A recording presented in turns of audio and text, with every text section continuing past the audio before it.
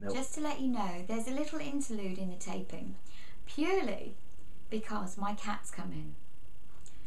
My cat has a bell on his collar and he's decided that he wants to join in the filming. In fact, hang on a minute, come here. Let me get you a second. There you are. Oh, no, I don't want to drop you. Right. Hello everybody. This is my cat, or should I say it's my daughter's cat. My daughter's cat has a very funny name. My daughter's cat is called, hang on, I don't think you can see him. This is my daughter's cat.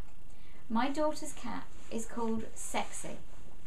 Yes, my daughter's cat is called Sexy. You heard me right. Now, Sexy is about 6.5 years old now. He's rather gorgeous and he's got quite a loud purr. I'm not sure if you can hear it.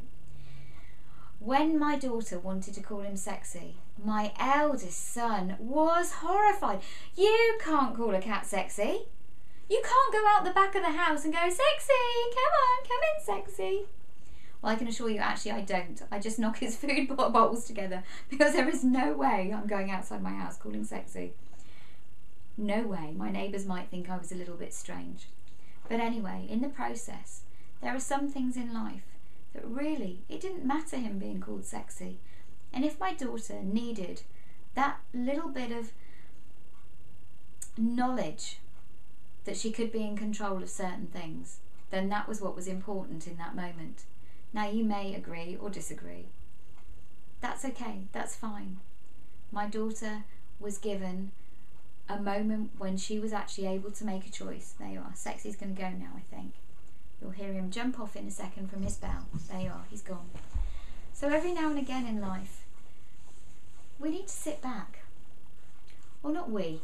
I needed to sit back and see what decisions was I making and why was I making them.